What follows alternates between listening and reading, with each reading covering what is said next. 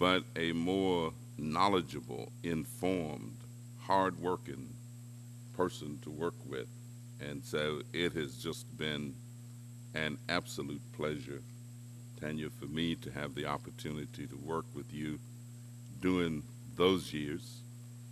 And when you were off on maternity leave, although you really were not off, I mean, you were away on maternity leave. It would have been great had we had this legislation in place at that particular time. You did an outstanding job with or without it. You maintained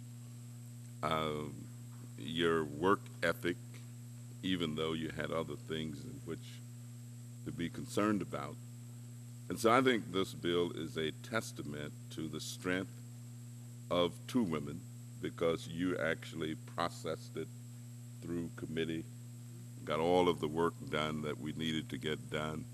So it's a testament to the work of both Representative Carolyn Maloney, who introduced, championed, and stayed with it, and it's a testimony to our staff director, Tanya Shan. And Mr. Chairman, I'm very pleased to be a co-sponsor of this legislation, and will very proudly vote for it and urge all of my colleagues to do so. And I yield back. Will the gentleman yield?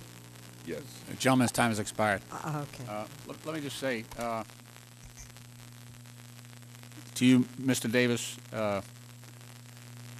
thank you for your great leadership as chairman of this subcommittee. I had the great honor and pleasure to serve at your elbow, I guess, as ranking member in the last Congress, and I learned a lot by serving with you. I think that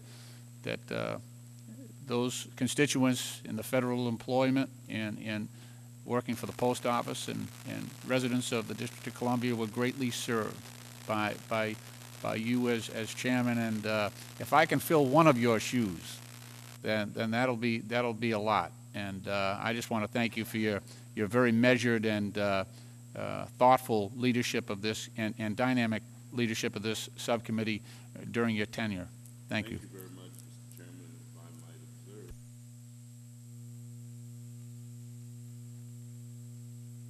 observe. That's right. I'd like to, Chairman now recognizes the gentleman from Indiana, Mr. Souter, for 5 minutes. Thank you. Thank you, Mr. Chairman. And it's a kind of an unusual moment for me because my daughter last night delivered baby girl, my second grandchild, and she had a difficult pregnancy. My granddaughter came 30 days early. She was a school teacher, and she had to struggle with, could she be on her feet? Does she need to take certain days off? Is it with pay, without pay? And all those type of challenges. Her husband is an accountant in the middle of tax season right now. His firm is struggling to how to cover all the business they have. It's not struggling financially, but it's not a good time for him to take a couple of weeks off to be with her and bond. And I say this because I think it's important to be generous, but it also needs to be flexible. And I have grave reservations about this bill. I could never support this bill, and there's two basic reasons. One is, particularly at this point in time, when people in my district can't find a job, they're losing half of their savings in many cases. To be generous with their money to government employees is a tad of an insult, quite frankly. That this isn't free money that we're kind of taking out of our pockets here. We're being generous with taxpayers who are being hammered right now to tell them that their government employees in many cases are going to get benefits that they don't get. Now, I don't believe we should mandate it in the private sector, and I believe there are a lot of reasons not, but I believe that while maybe you can get away with that argument in normal times that you should lead, I don't agree with that principle right now. We shouldn't be more generous than people who are struggling to make their house payments, to pay their health care, and struggling, and be more generous to federal employees than most Americans are. I realize big corporations have generous leave policies, but most Americans don't have that. The second part of this is the financial and the actual structure of this, because when you do this, really it's to some degree an employment policy for government employees, because when people take leave, you have to get replacement government employees, so it's a hiring policy for the federal government at no cheap cost. But in addition to that, there is the challenge of how you deal with, for example, it doesn't appear Schedule C employees are covered. Why aren't political employees covered? Are they too important? Are we saying that regular government employees are less critical positions, therefore they can afford to take leave, but boy, we want to let a Schedule C, a political employee, take leave?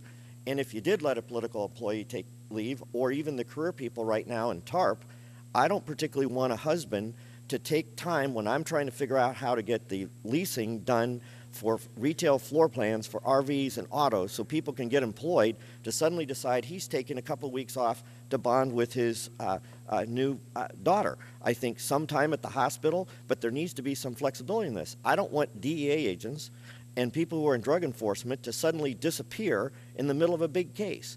I don't particularly want to try to figure out when I'm flying home every weekend whether an air traffic controller has an adequate sudden replacement on a medical leave. There are lots of challenges with this bill inside even the career employees, not even dealing with the management sections.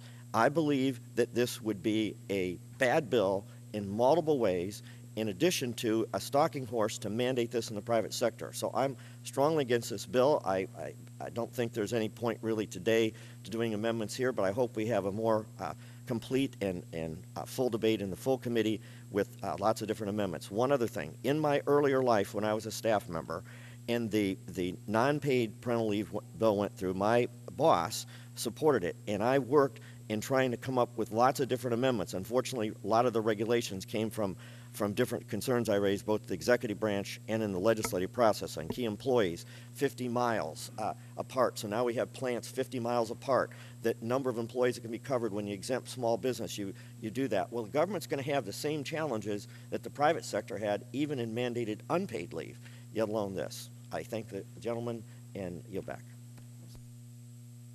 I thank the gentleman. Chair now recognizes the gentlelady from the District of Columbia, Ms. Norton, for 5 minutes. Well, Mr. Chairman, I take note of the fact that in your first markup you've shown where your values are, and to very much appreciate that this bill is your first bill. I also appreciate the hearing that's going to be held today on a very important sector of not only the economy but an important agency that is suffering in these times. My good friend from New York deserves all the credit in the world for not giving up. This bill wasn't passed during good times, and it's not being passed now, as most legislation of this kind is passed. Most legislation of this kind is passed precisely at times like this. Look at when all of the New Deal legislation, for example, was passed. As for Tanya Shan, I would congratulate her as well on her new position in OPM, except to say she sure missed the mark, because if somehow she had gotten this through last year, she could have participated in this very benefit, but she kept working.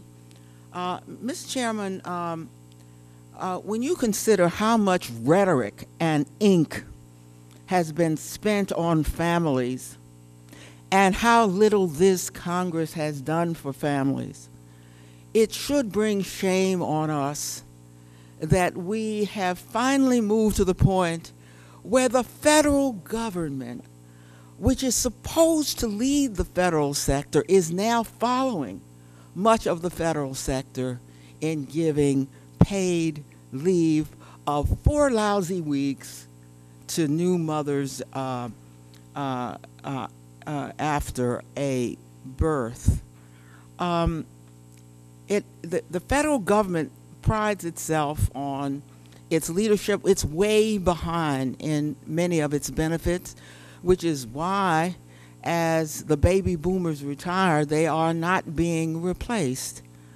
But I see such a disconnect between those who talk the talk of families, but the moment something comes forward to do something about families, it costs too much money. Let me say why this is so important. The very people who don't want to support this now because the economy's down did not support unpaid family medical leave when the economy was up. So they've shown what their bottom line is. It's time for the federal government to finally do what it should have done decades ago, and I mean decades ago, because if we had done it decades ago, we would at least be even with every single economy, Western economy, and economy with which we compete in the world.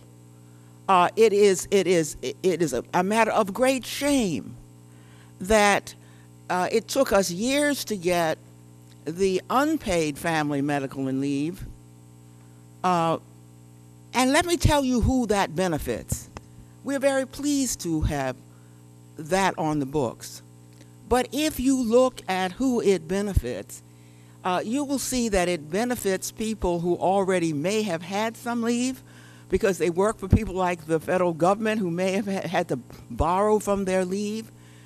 And it benefits people, women particularly, who are the best educated and are at the top tier of the workforce.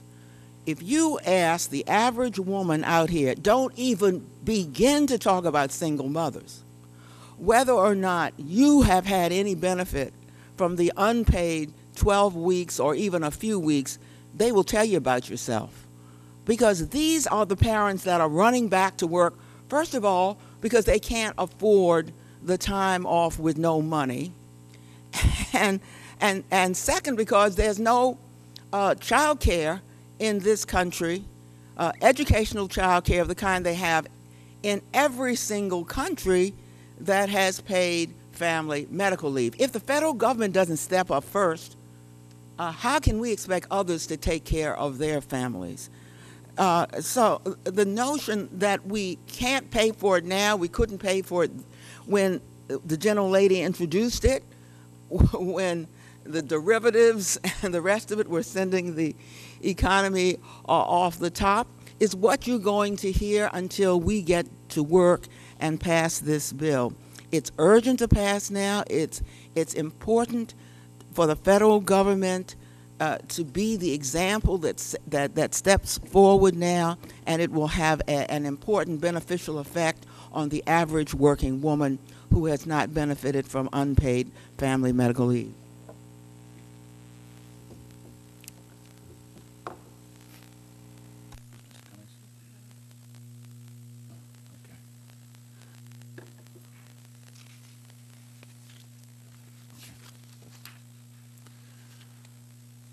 There being no further opening statements, I ask unanimous consent that members' written statements be included in the record without objection, so ordered. I now open H.R. 626 for consideration. Without objection, the reading of the bill will be dispensed with. And without objection, the bill will be considered as read and open for amendment at any point.